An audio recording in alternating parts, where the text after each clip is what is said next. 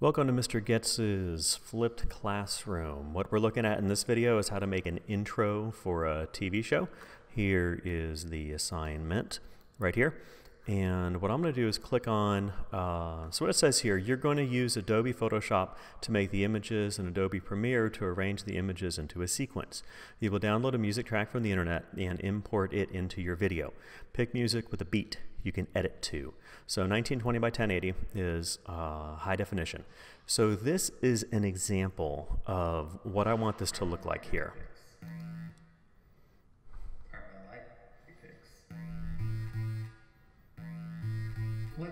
Okay, so did you catch that? Gonna go back one more time. This is the college radio station where I was a DJ, and I was a DJ with this guy, Ethan Smith, about 15 years ago. And we're gonna play this one more time. I'm Mixmaster Ethan, and these are my library picks. Okay, so if we look at that right there, and then we're gonna go back to the instructions. Use this as the text. Manor Media Crew presents the Your Name Show. So go back over to here. Mustang Media Crew presents the Your Name Show is what's going to be here. So I'm going to go in and open up Photoshop.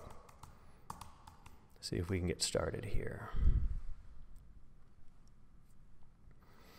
So typed in, got Photoshop opening up. What else is here? So I have a link to get some color schemes. So you saw those vivid colors there. So this is to get a color scheme, or you can get a color scheme from here, or you can get a color scheme from here. So when we go into Photoshop, what we're going to do is make a new document. So let's go to New. See what happens here. I don't need to go on a tour. So in your own time, you can click on some different things here and learn what you can. So we're going in for pixels here. And then again, this is 1920 wide. And then we're going to go 1080. 300 resolution is what's good for print. And 72 is okay for web and TV.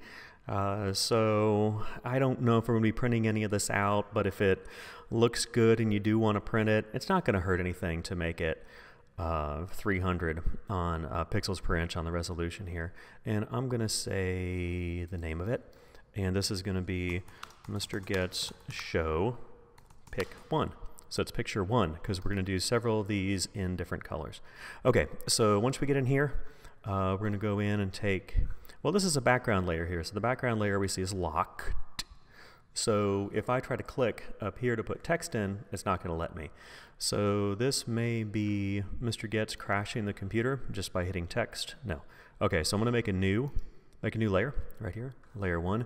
It's the biggest mistake opening up Photoshop is to try to edit a locked layer, which is no fun. Okay, so here is Mustang Media Crew presents.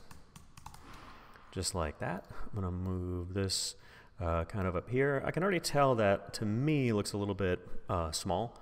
So I'm going to get back on the text tool, get some text options, and go through and see what different kind of fonts you see and what different kind of fonts you like here. For some reason, I've been doing a lot with Tahoma. I had a company that used Bank Gothic for everything a while back, but at any rate, here's Tahoma. I'm going to do a Tahoma bold if I can. Going to bring the font up a little bit because this is how big your TV screen is. So when you look at this screen right here, that image, it's going to be kind of like this right here. So I can even use that as a guide and say, okay, we're going to go smaller with this. I went too big. So something like this, gonna get on the tool here to move it around, come back over here. Okay, so now what do you think we're gonna do? New text, new layer. So new layer, so this is a text layer and it says what's on the layer. So I got a new text layer here, and this is where I'm gonna write the Mr. Goetz Show. So coming right here, clicking right here, presents the Mr. Goetz Show. And then to make it so it's like a little bit taller here, maybe do a center justify, and I'm going to need to make it bigger than that top text, right? because you see how big the top text is. And this thing seems to kind of be on the center. It is left justified. Okay, so we'll go back and left justify and then come in here. Who presents, maybe take this guy up a little bit, take this guy kind of like that.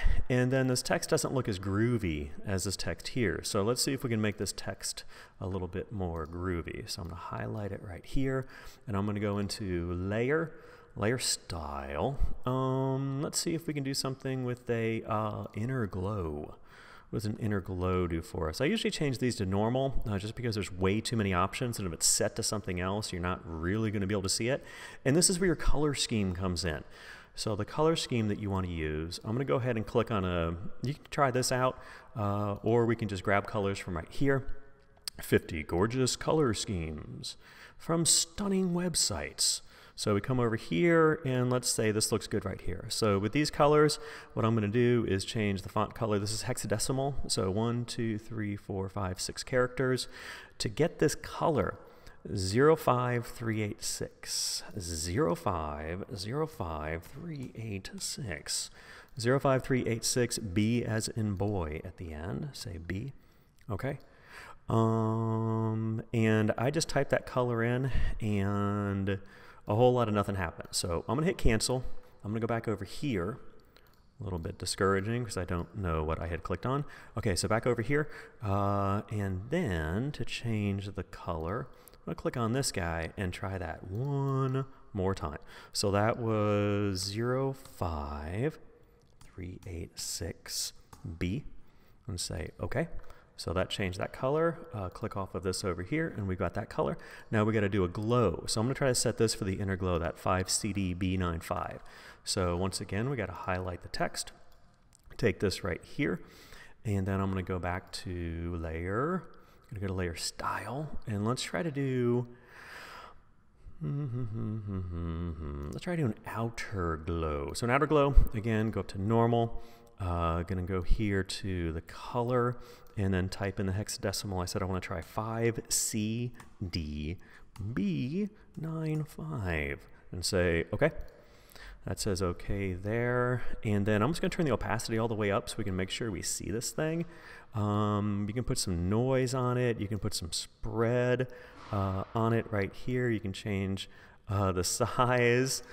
So we're getting that there and say OK. Okay, so the last thing we want to do is to make a new layer. I'm going to drag this layer below the text so we can still see it. I'm going to come in here, and I'm going to take my paint bucket, a trusty paint bucket tool, and grab one more color.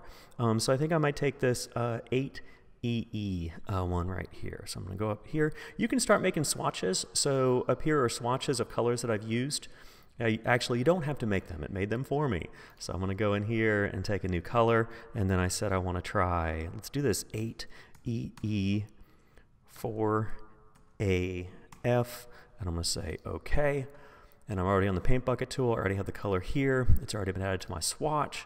I'm going to fill this canvas right here. So it's pretty similar to this color here, which isn't fantastic, but it's not the end of the world. I'm going to take this color and change that Manor Media Crew Presents right here, and then I'm going to say, click on this color here, and I said I want to do this one, so EDF5E, EDF5E1,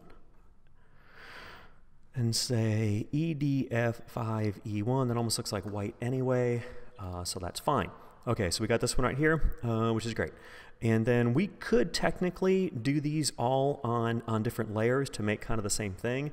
But what I'm going to do is do a file, and this is going to be a, let's see, export as. And then we're going to do an export as. It should have the canvas size, should have the image size, all of this good stuff here for us.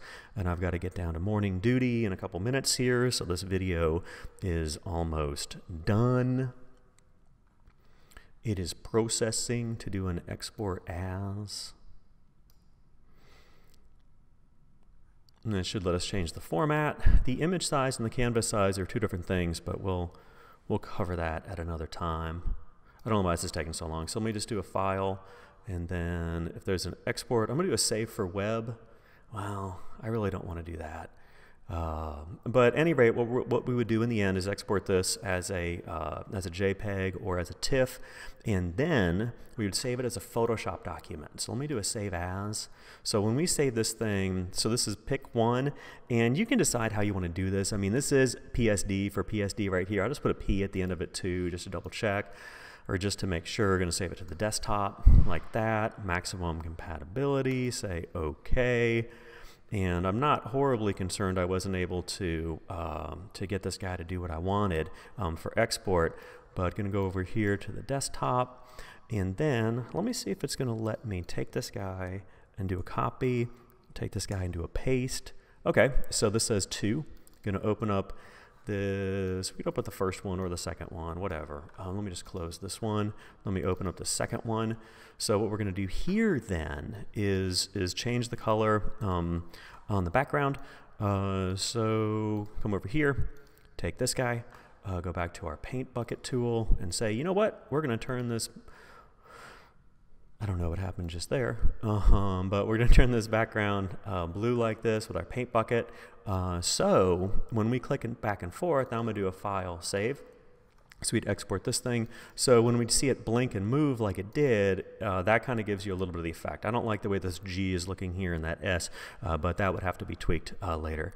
You've been watching Mr. Goetz in his flipped classroom, and looking forward to speaking with you again soon. And thanks for watching.